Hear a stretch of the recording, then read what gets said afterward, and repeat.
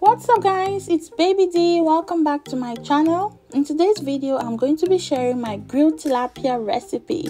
This recipe works for any and all types of fish of preference, but today we're going to be using tilapia. If you're like me, a seafood fan and a grilled fish lover, but you don't always have time to roast on a charcoal grill, then this recipe is for you. You get to enjoy grilled fish minus all the smoke and struggling. This recipe has a unique taste, flavor, and a stunning aroma. As you can see, the fish is not dry but very juicy and insanely delicious. If you want to know how I made this, then keep watching.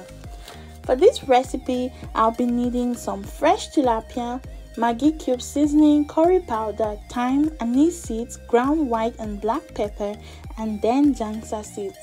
Njangsa is the secret key ingredient of this recipe. Some vegetable oil, fresh onion, ginger and garlic, green onion, cilantro, and habanero pepper, and then some plantains. Without further ado, let's get started. So first off, you want to start by placing fish in a clean large pan. I have 4 fresh tilapia fish pre-cleaned. I usually don't bring that dirt home, and the scales and gills get cleaned at the seafood market. If you prefer to clean the fish by yourself, that's fine. You can start off by cleaning off the gills and the scales.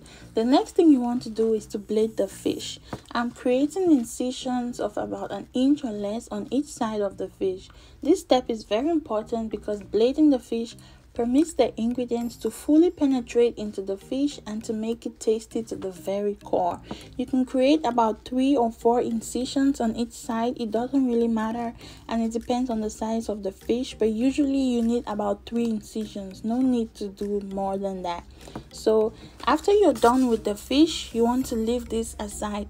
The next thing we're going to start doing is to prepare the pepper sauce. I'm throwing in garlic, ginger, onions. I have fresh cilantro, green onions, and hot pepper.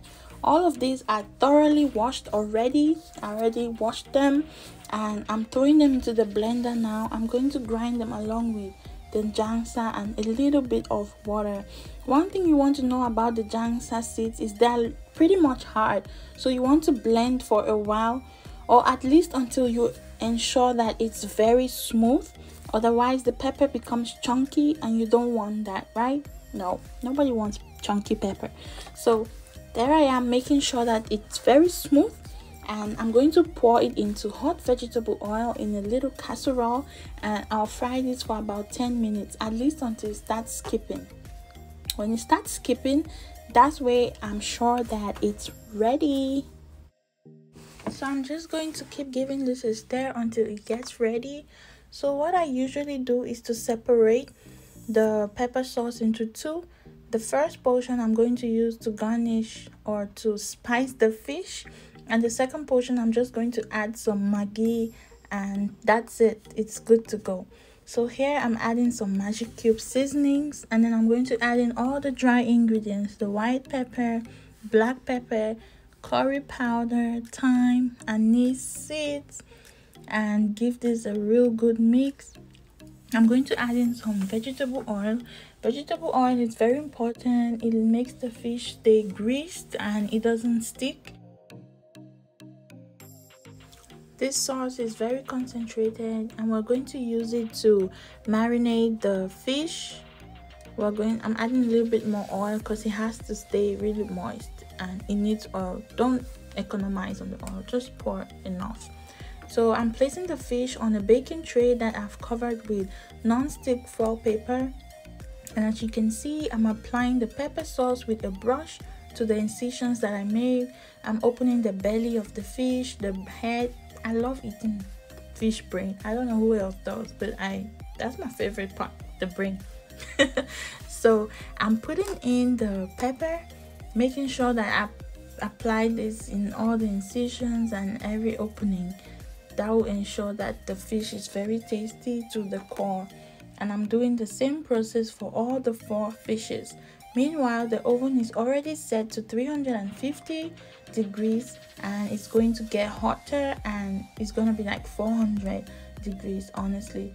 So my oven is already hot. What I'm going to do is the first 20 minutes I'm going to put the fish in the oven, and then when it's getting ready, or when it's ready, in order to give it that grilled feel, I'm going to change the settings from bake to broil. I don't know if your oven has the broil. If your oven doesn't, then you can continue baking until the fish becomes golden brown. But if it does, then you want to bake this first for about 20 minutes, and then when it's ready, you want to broil it for about 5 minutes. It depends on the settings, it depends on the temperature you're using.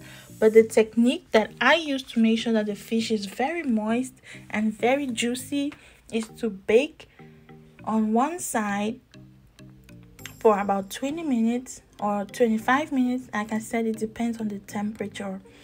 So while that is baking, I'm going to fry the plantains.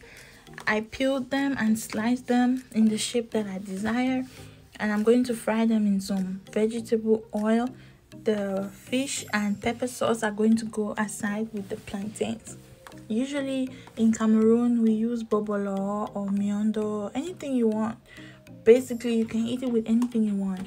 I'm a plantain lover, so I'm having this with some plantains. After about 23 to 25 minutes, my fish is done, and now it's time to broil it. And while it's broiling, I'm going to start frying my ripe plantains. I put them in some oil, vegetable oil, and that's it, guys. My fish is ready. Look how juicy it is. It's soft, thoroughly cooked. It smells amazing. I'm not even exaggerating, guys. It smells really good.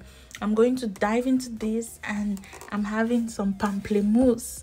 When we're in college, we used to call it like coca fish, pample fish, chicken coke, whatever. So I'm going to enjoy this with my pamplemousse. It's dead cold. This tastes so good. Look at that. Look how juicy. Stick in some pepper, put in some lime, a little bit of dodo. Ah, my goodness. I love food. I love seafood. I love grilled fish. Okay, this is like my favorite meal ever, and I promise this is delicious. It's insanely delicious. You should try this at home. Do it for your friends, your family. You've got this. Thank you for watching, and until next time, thank you for cooking with Baby D. Bye.